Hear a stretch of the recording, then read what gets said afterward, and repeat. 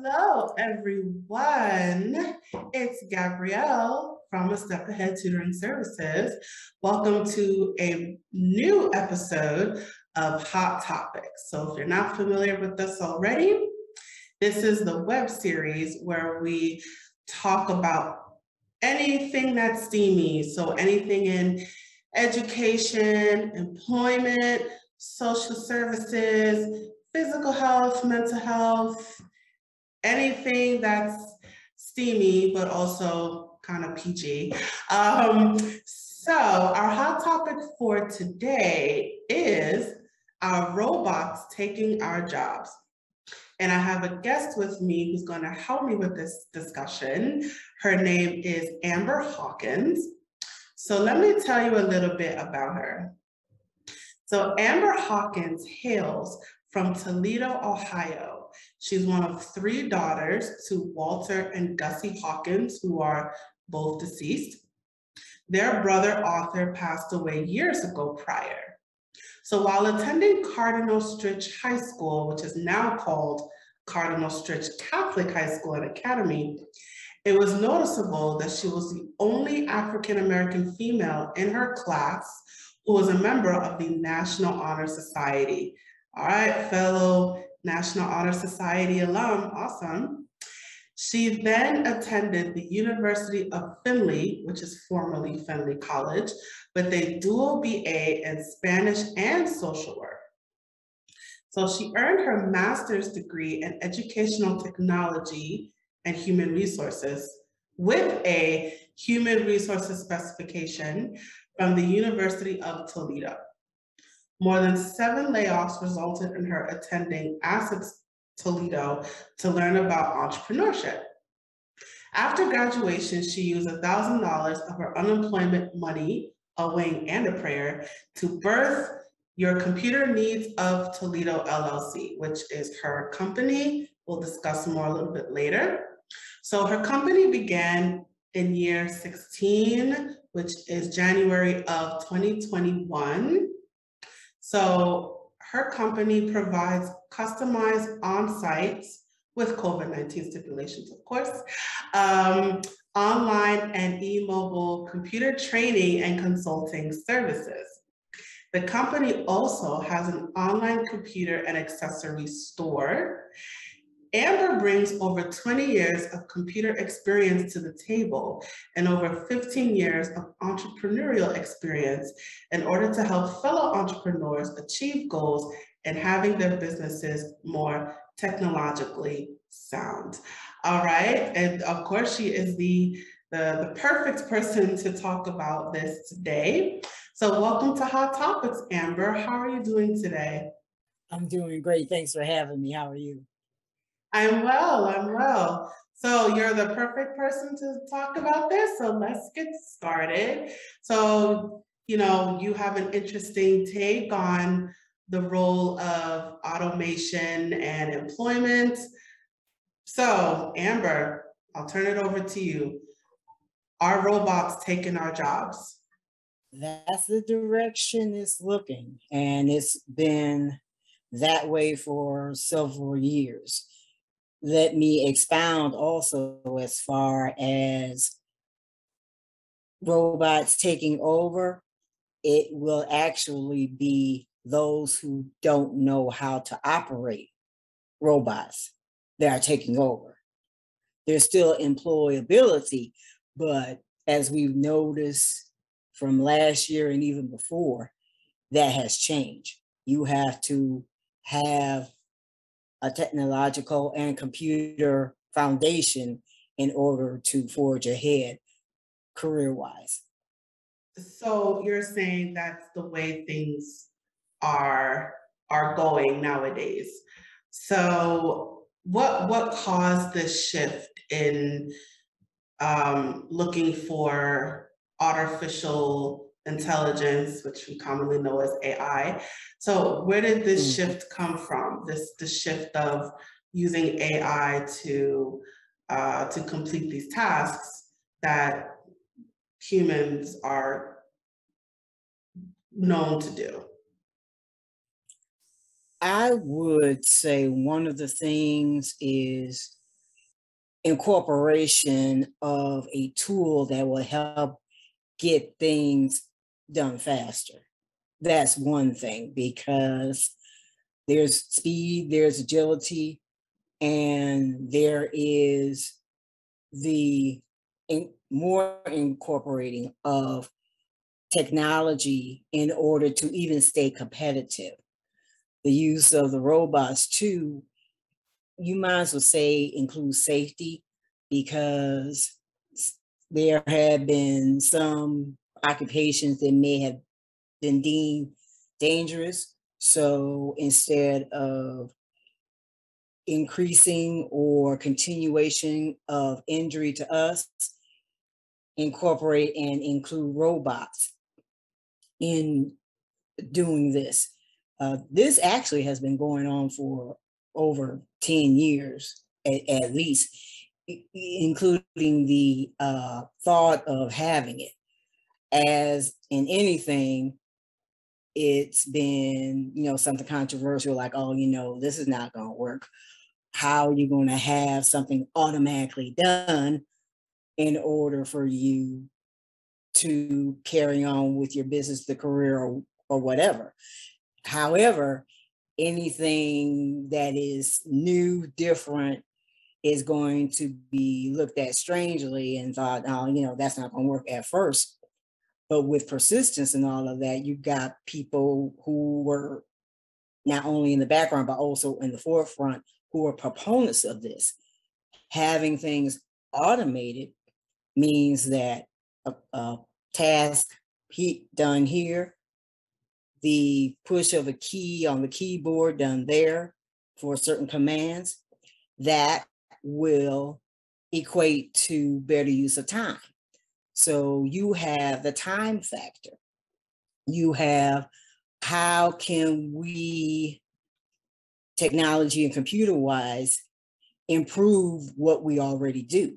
So again, you have that.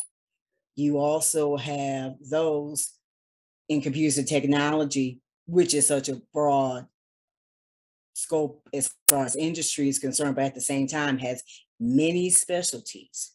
So you have those who wanted to do something specialized in helping, you might as well say, time management and doing things more effectively, and including more use of technology in order to go forward instead of going backwards.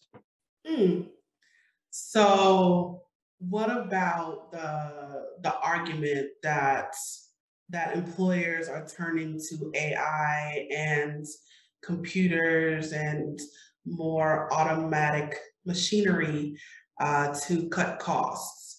Because there's a lot of talk about raising the minimum wage and the federal minimum wage. I want to point that out. Some states have adopted the $15 an hour, while others have not. But there's a lot of talk about the raising the federal minimum wage.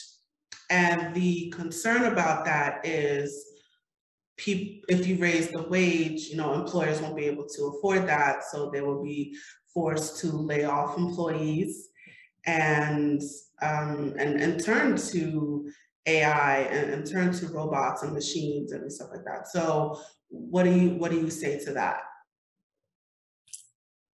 There are cons and pros to all of this. First of all, those who are proponents of AI, robotics, and that are ones who have, honestly, the liking of what technologies can be used in order to better everything. And they had backgrounds already as far as their knowledge of computers, their knowledge of technology, and even the knowledge of that. And those are more and more, if you have noticed, the ones who have been in charge. So if there's an idea or a proposal brought in front of them on how AI and robotics can do this, that, and the other, oh yeah, let's do this, whatever.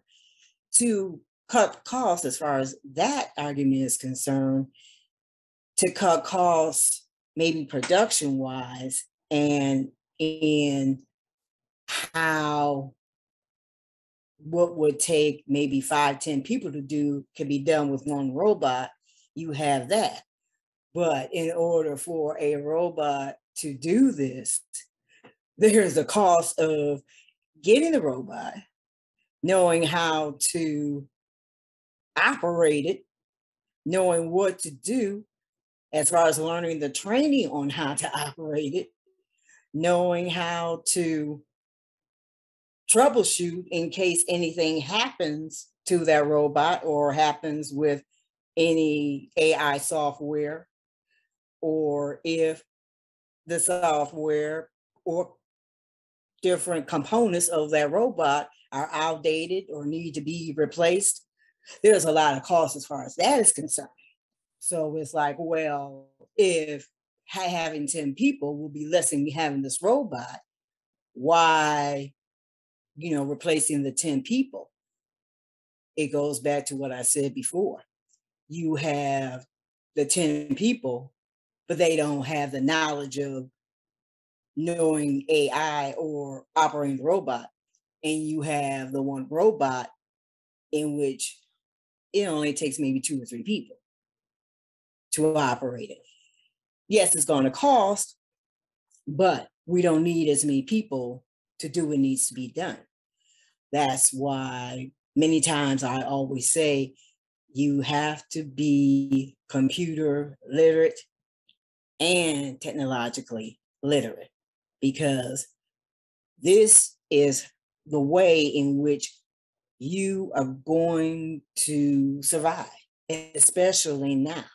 If you don't get that foundation, at least computer-wise, because you're going to have to use some type of computer software to operate anyway. In any other ways, you have to operate AI and how to operate the robot, and or you have to pay a consultant to help facilitate, help train, or whatever that's going to be a cost as well.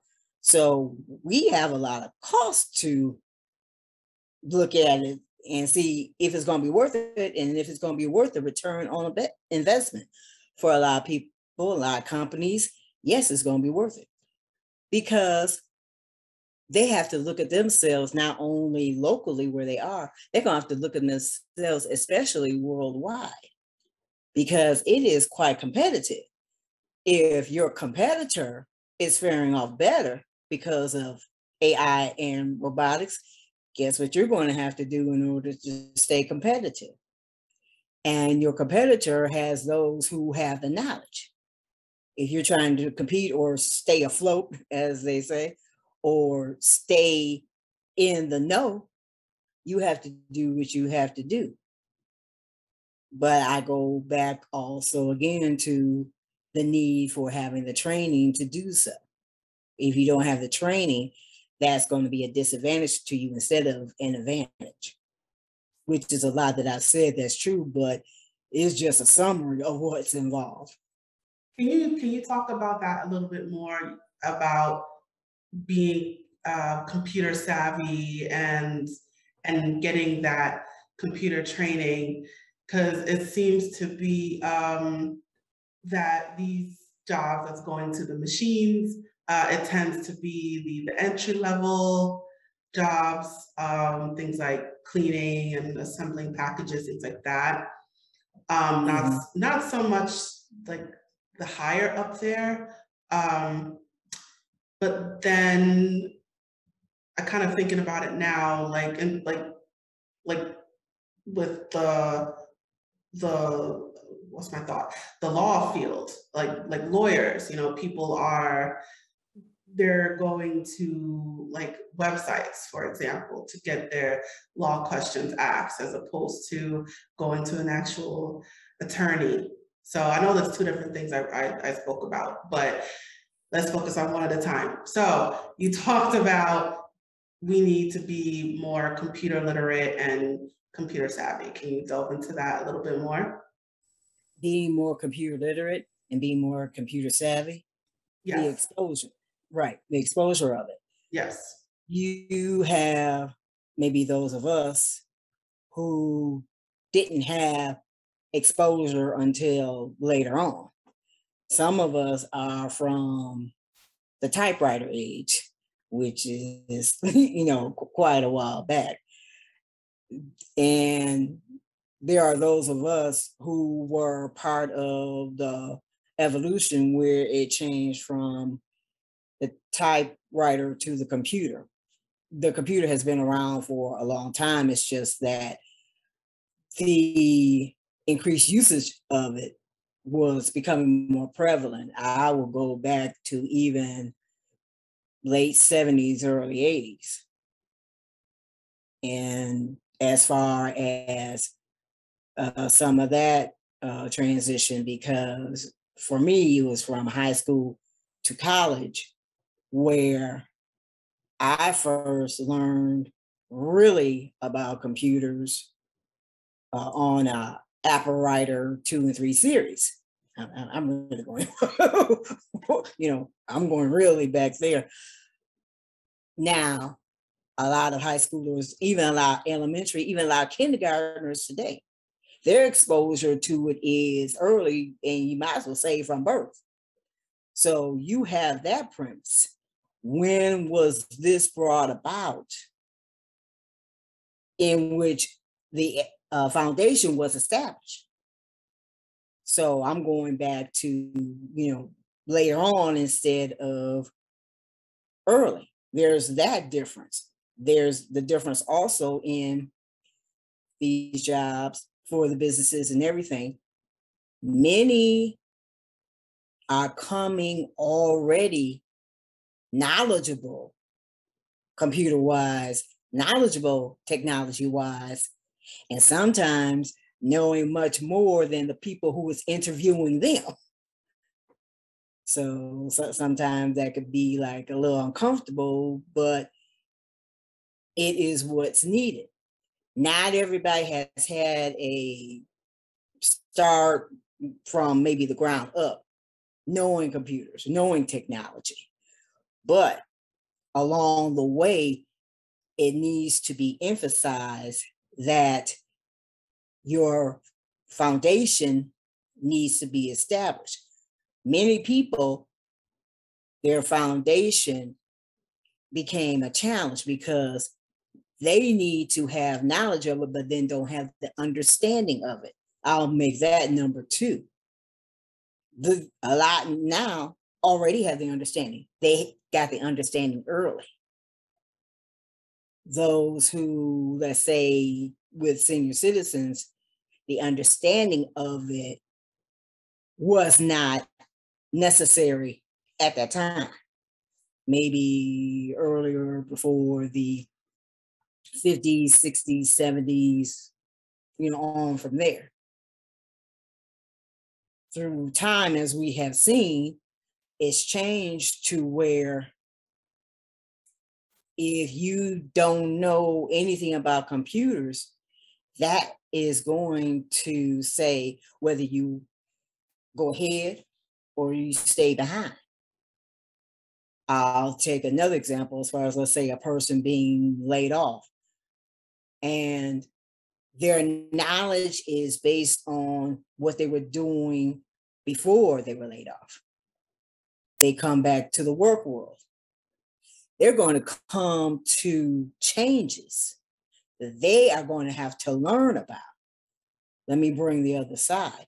Will that workplace, if they see them as a deemable employee, an employee they want to hire, will they, although I believe they should, will they take the efforts in helping with the training? Many times, many of these companies, with still everything going on, you're going to have to still know something about computers technology, because you got the mini computers or the mini tablets or whatever, the use of the iPad to have the operation of the business entity do what it's supposed to do. Many entities are more computerized now because they had to be. more had to accept the fact that what I went back to before. In order for my business, in order for my academia, in order for my workplace to thrive, I need to have the machinery, I need to have the devices, and I need to have the know-how in order to function and operate.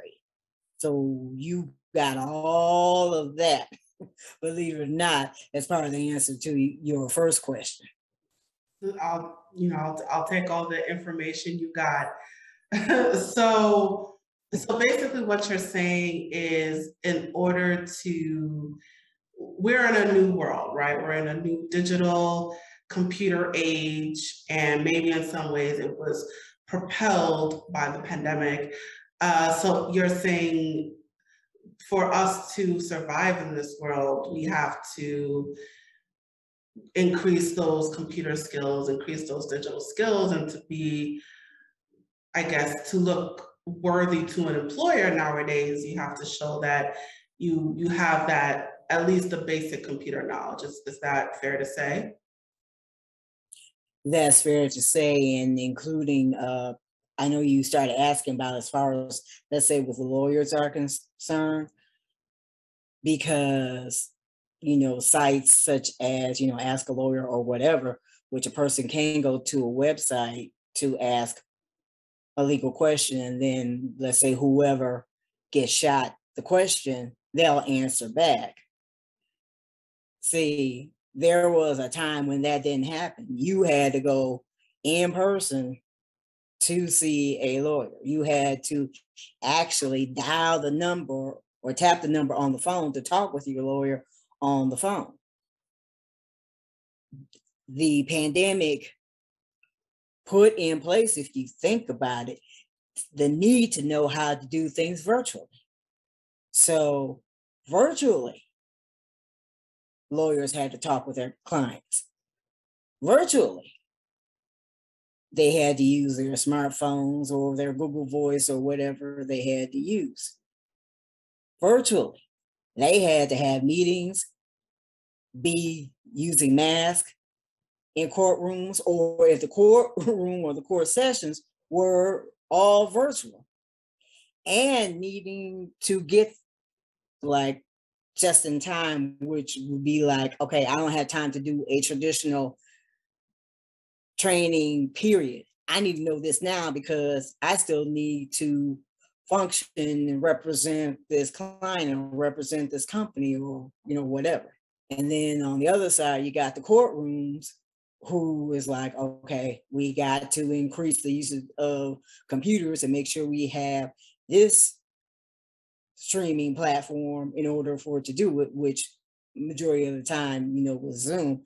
So I say that to say all this, even professions, even different industries who really didn't have to rely on computers and technology had to really rely on computers and technology because that's the way things were blown up. It's like, okay, I got to do this. I don't have a choice. Plus, I got to make sure I stay safe so I won't get sick and everything.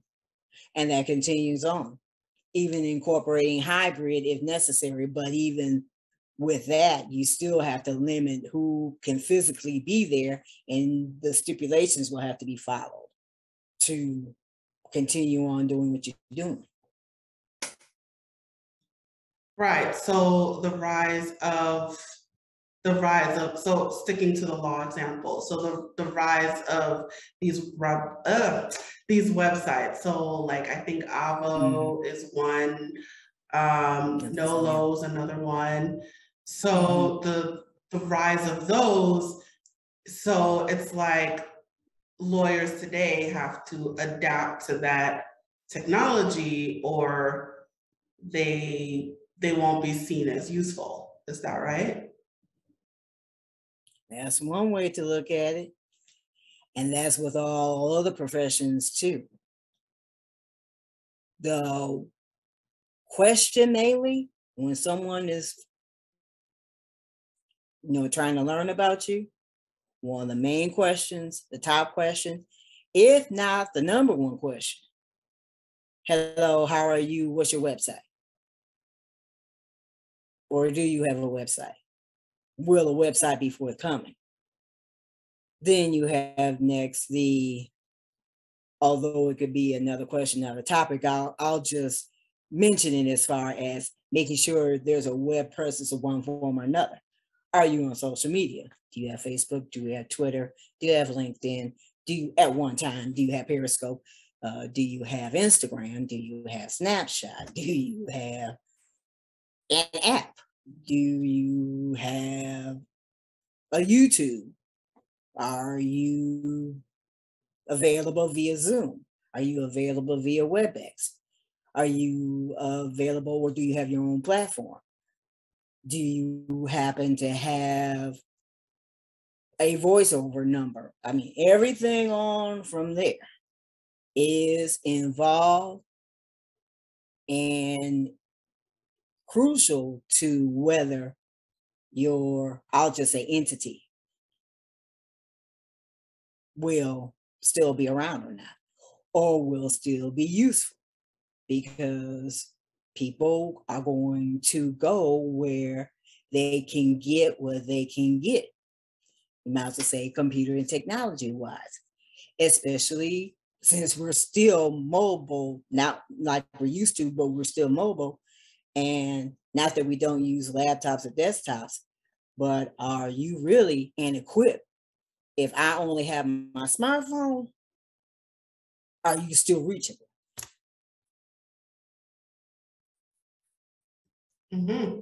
Fair point, fair point. So I just want to bring it back a little bit to the employment part and jobs. So I'll give an example. So here in New York, we have these toll bridges. So if you're crossing from one state to another, you will cross a toll bridge. So I would say maybe 3 years, I want to say 2 years ago, we started doing the automatic one. So prior to that, we actually had toll people in the booths. I mean, this is particularly from New York to New Jersey. I think it still exists in other states. But now, now you just drive straight through and the machine will snap a picture of your license plate or your Easy Pass. So there's no people at the toll booths anymore. So that is an example of losing your job to computers and to machines. And I mean, I don't know what happened to those people. You know, I don't know if they had to go look for other work, or, you know, if they were moved to another department, I don't know, but just, I would say in the tri-state area, that there's a lot more automatic machines and all in the spirit of being quick and fast and efficient and getting things moving. But what does that mean? That, you know, humans aren't working anymore and we're now relying on computers. So what do you think of that? You have a couple of scenarios with that. You have those who probably change careers because they got laid off and it's not working out, so they switch careers. You have those who, once they were laid off, they probably went to entrepreneurship and, you know, got involved with building up their businesses. You have those who are probably still working for the tolls, but they're working more behind the scenes because they learned that, okay, I still want to keep my job. If I learn and pivot to what I used to do, yes, I used to stand there to take the monies and all of that, but this is going to involve a form of computers and technology. Let me learn this as I'm learning a new skill so that not only will I be able to keep my job, I'll be able to stay longer, function, increase usefulness. And a lot of times, the incorporation of computer technology equaled higher pay. You have that factor in even the midst of what I said before. Is was going in the direction of, and is still, believe it or not, going in the direction of, the more knowledgeable you are computer technology wise, the more you will be gaining income wise. You have all of that in effect. You have those that maybe it was too much for them. They were close to retirement anyway. I'll just go ahead and retire. You have those three scenarios. You also have those who it wasn't implemented everywhere, maybe around that area in New York, New Jersey, wherever else, and anywhere else, Midwest, anywhere else, South, anywhere West, is like, okay, they have this in New Jersey, New York, but they haven't implemented the use of computers yet down in Tampa or Atlanta or Charlotte or whatever. Let me move there and I can continue on, working. But you have all four of those things. But in time, with all the four things I mentioned, guess what followed? Maybe not right away, but guess what followed? All right, there's the easy pass, or if it's called something different anywhere else, the use where you don't see a human being, you see the machinery, or you see the person kind of like how we are, behind the screen. It's crept into Tulsa. It's crept into Chicago. A month or two later, it crept into Lincoln, Nebraska. 4 months down the line, it crept to the lower part of California. Although already the upper part of California had it going on before it even got to New York and New Jersey. A year or two ago, Europe was already doing this. Japan was involved in updating their systems with this. So if people think they're going to escape from computers and technology, from AI and from robots, from drones and everything like that, no, you're not going to escape from it. I'm telling you right now, if you try to, I'm sorry. Eventually it's going to catch up, because even if you have some questions about anything anyway, you have to use this format, for instance. You have to make sure that if you still use a landline, not the type of landline in which you once upon a time put your finger in the dial and then the dial thing had to go all around and everything, I'm probably going to get what's she talking about? I went way back, I know, to where your landline has to be a specifically designed phone that can make use of a headset like this in order to make use of your phone, because how things were 20, 30 years ago aren't that way anymore, or hardly that way anymore. Because along the way, you have those that the customer service is only available via email. That's how, or chat, that's how they know how to do it. They wouldn't know 20 years ago how, or 50 years ago, how to operate themselves as far as customer service. You have all those dynamics involved in the answer to your question. because if they again tried to escape it, it eventually caught up with them.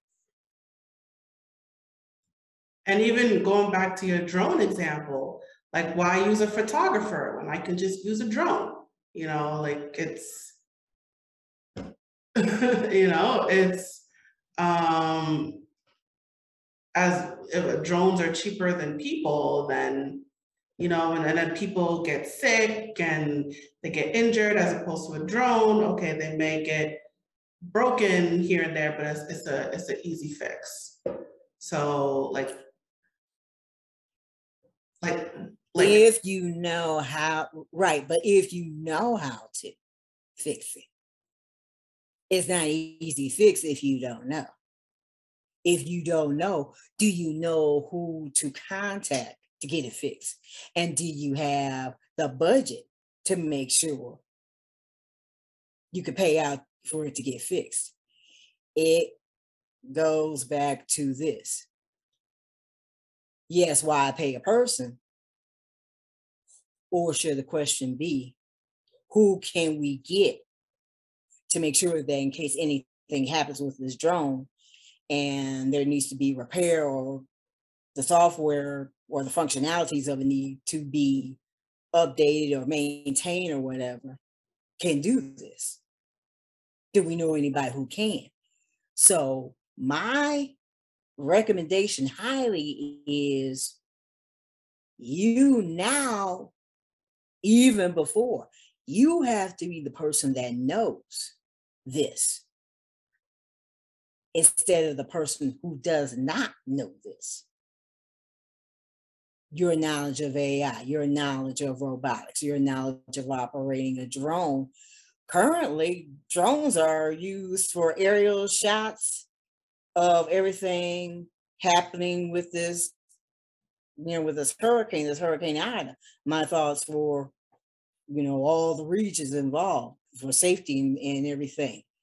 And this is being seen pretty much in real time via everything from you're looking at TV to mainly, if you think about it, on social media, to YouTube, to whatever other streaming software or sites or whatever are being used. That's because you have those who know how and what to do with that. You have someone who is managing and maintaining whatever, let's say, news station, social media page. You got people who know how to do that, how to maintain, how to monitor the comments, how to upload the videos, how to edit the videos in case the video requirements are being met, who at the same time know how to do it YouTube and add the special effects and all of that. I'm going kind of fast, I know, but you have to these days operate like that, to making sure that however you need to operate the drone to show live this aerial footage, you gotta know that. And that's a fair point. And I don't think you can really avoid cost if you're using a drone to cut costs, because I mean, yeah, there's the repair, there's the maintenance, and then I believe drones need internet connection, which you need to be able to pay for that. So, you know, if it's one drone, then it's two drones, and it's three drones, and then that's more internet. So, and then you can't have too much on the internet, or else it slows down. And so it's, I mean, these employers, they think they're cutting costs by turning to AI and machines and computers, but they're just using it up in other ways. And eventually, like you said, it's going to catch up. You know, they're going to realize, you know, I need more internet. They're going to realize, oh, I need more maintenance. You know, I need people to clean the machines and all that. And, you know, and it's like you said, it's eventually going to catch up to them. You're going to need those who okay, what if I'm in an area that I don't have access to a passcode to get on the internet? I'm going to have my own hotspot in order to do that. And let me make a disclaimer here by saying, no, I'm not a drone expert. I need to make sure of that. But I'm going to, with what I do know about drones, just say this. I am the person that's going to say, no, I don't know everything, because I don't. Whatever anyone else is the expert of operating, they're going to have to follow directions and procedures on your part, because we all don't know everything. Now, my specialty is not the same specialty as someone who operates a drone. You know, foundation-wise, we had to have the knowledge of computers and technology in one form or another, but whoever operates a drone, let's say, they went that direction as far as doing what's necessary to learn how to operate the drone, how to maintain it, what to do, what not to do, and on from there. Whereas the direction I went, I'm more software training those, helping in different capacities to help bridge the gap between those who know and don't know about computers and technology. So I'm taking like somebody from the very beginning to at least they can have the foundation established so they can continue on functioning more. It might not be the same direction that I went, but whatever direction they're going, at least they have foundation-wise, you know, some knowledge of computers and technology. There are a lot of things about drones I don't know. So even I would have to rely on someone who's an expert in operating that. However, though I don't know how to operate it, I do know that if you don't want the drone to take over, have the knowledge and the training so you can operate the drone in order for you to be attractive to an employer and attractive to someone in supplier diversity, you know, to try to gain a contract for your business. Be attractive to someone. You know, I seen you when that drone was having problems. I noticed how you fixed that. I'm impressed. I need to talk with you for a moment because I believe I know someone who can use you. I know someone who will need your help. And anybody who operates a drone, anybody who knows about robotics, anybody who can help a company become more automated with AI, they're going to get paid a pretty penny because they position themselves to know how to do it. I'll say it again. If you don't know how to do it, you're not going to be in the running. I don't mean to be mean, but that's how things are nowadays. That's okay. Be as mean as you want. That's the purpose of this web series is to be steamy. Yes, ma'am. All right. I'll make sure to do that. Yes. Yeah, and even, I mean, drones was just the example. We don't know everything about drones, but even something as simple as McDonald's. I think in the past 2 or 3 years, they started putting up those machines inside the McDonald's. The kiosk. Yeah, the kiosks. And which is a lot easier for me, which is awesome. I love the kiosks, but then it's like eventually, you know, was to stop McDonald's from just doing all kiosks and getting rid of the, you know, getting rid of the counter people altogether. And I mean, they haven't done that yet, I guess, but you know, what's to stop them from we're just going to do straight kiosks, and but then someone has to maintain the machines, and someone has to keep it up, and kiosks don't control the massive crowds at McDonald's, so Yeah, like something simple as that. Yeah, something simple as that, that actually isn't something so simple. I'll let you know why. It There are, believe it or not, a great number of locations where it's like mainly kiosks. Where are the people? Are there any people? Are there anybody's there? Yes, they are. Those are the bodies that have been trained and know how to take care of the kiosk basic functionality in case anything happens. Now, if there are problems where it's more outside the realm of any employee at McDonald's, they'll have to contract out with whoever can fix those machines.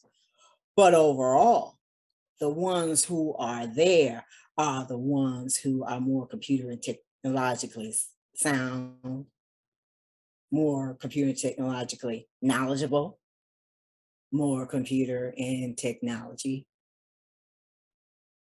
capable to do what needs to be done. Though that's who's there. Those that know.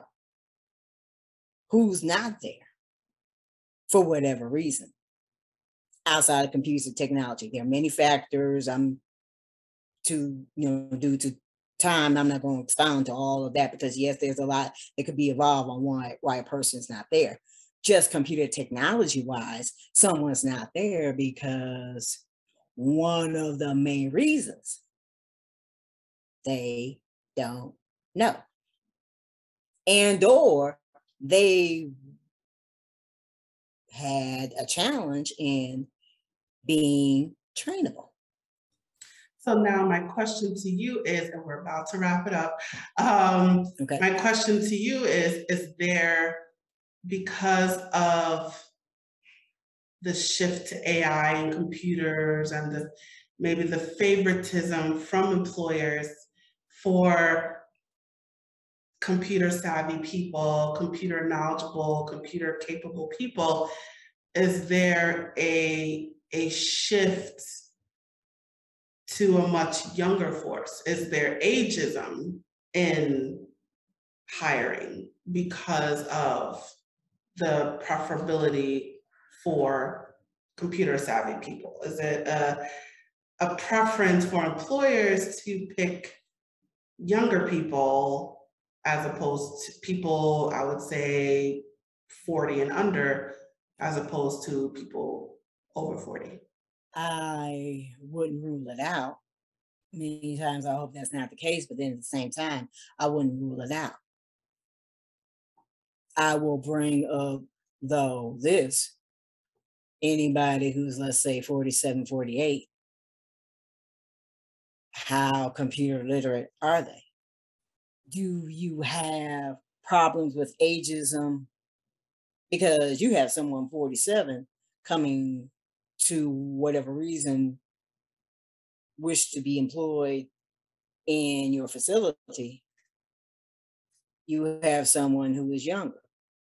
Maybe the person who is older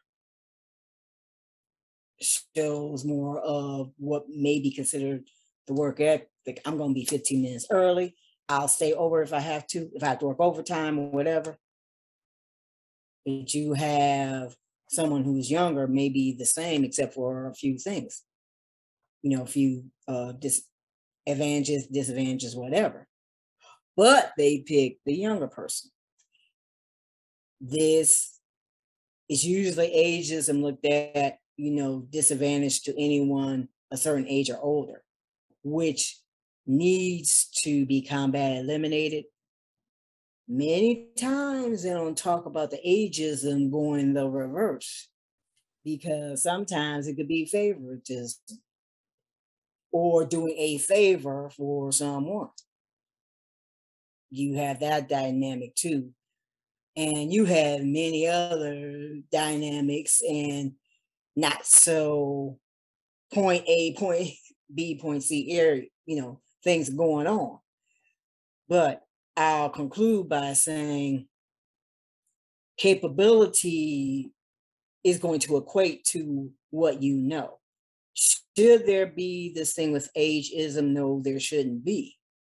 However, as I said before, as an example I've used, the 47-year-old person now didn't really have to have foundation established computer technology wise, because this person who's coming in 18 or 20 came foundation wise computer technology savvy already. There goes also the time in the training. Can this person learn the training quickly? Because it might take a long time ago, it may take a minimum of a week, 2 weeks of training, and then onward to your job. It may take 1 or 2 days and then onward to what you got to do. Maybe this 47-year-old person may not adjust as fast as someone who is 18, 19, or straight from high school. But then again, you could be wrong. Then again, it could be vice versa. It's a lot, honestly, it's a lot. But who can be knowledgeable and who can be the one who says, yeah, that person, although younger, may have the knowledge, so do I.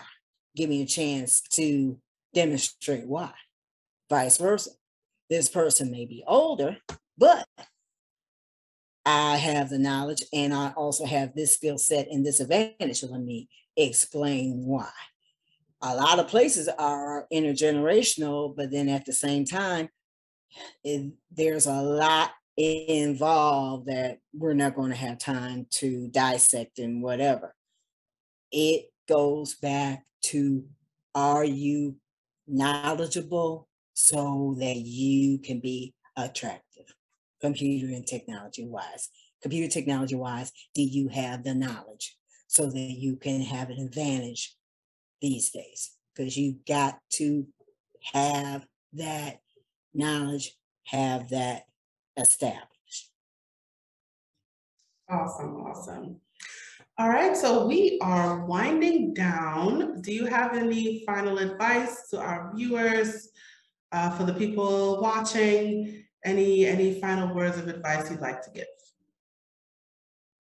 Well, first, I thank you for this opportunity. I greatly appreciate it. And my advice to anyone is, you don't give up as far as, even if you're not that computer or technologically savvy. I always say, when people say, well, he or she knows more than I do, that's because they got their start earlier. Let me help you get started so that you can progress to where you need to be. They progressed because they had their start before you, but that's them. We're talking about you. Let's get you started so you can be on your way. So get that foundation computer-wise, everyone. Get that foundation technologically, everyone. Because we're not going backwards. We still haven't seen anything yet as far as anything computer technology wise. I won't be surprised if something new comes before the end of October of this year. Awesome, awesome. All right, so thank you, Amber, so much for joining me today. And you guys, you can find Amber on Facebook, Instagram, Twitter, LinkedIn, TikTok, Pinterest, and YouTube. She is all over the social media spectrum. You can also find her online. Her website is www.yourcomputerneedsnet.com. This, of course, all of this will be provided to you in the description. And most notably, she also has her own shop on Amazon.com, so which will also be provided to you guys in the description as well. And if you go to that website, you can buy computer supplies, PPE, and so much more. So definitely take advantage of that. If you need a monitor, or you need some gloves, or a modem, headset, whatever it is, just go to her page to get that. And she also has rave reviews from her customers. So there's a little video I'm going to show you, and that explains all of that. So please take a look at the video.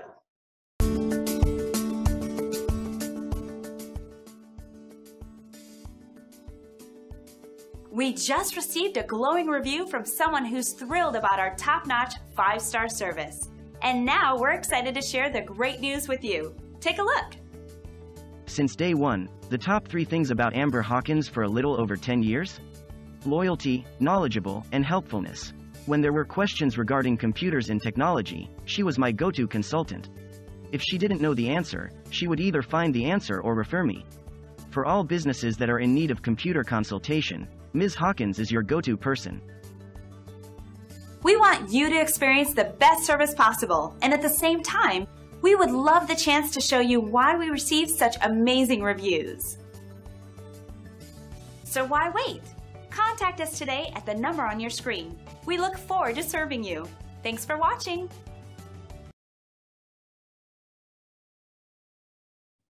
And that concludes our episode for today. Thank you so much for joining us. Please check out our YouTube channel for more videos and clips. And don't forget to like, share, and subscribe. You can also find us at Step Ahead Tutoring Services. We are also all over the social media spectrum. Well, almost. We're on Facebook, Instagram, Twitter, Eventbrite, and WhatsApp. So definitely check us out. And if you would like to learn more about our services and workshops, you can visit us online at www.stepaheadtutoringservices.com. And one last thing before I go, we are also seeking financial contributions to our crowdfunding campaign on ifundwomen.com. The funds will be used to keep our staff employed, offer free and low-cost services and workshops. It'll help keep this web series running. It'll also help us keep our virtual workshops free, and it'll allow us to reach out to families nationwide. So we have a unique link on iFund Women, which will also be provided to you in the description. Please consider making a contribution. No amount is too small. We will definitely appreciate all the support. So tune in next time, you guys. I am looking forward to seeing you at the next episode. Signing off. Bye.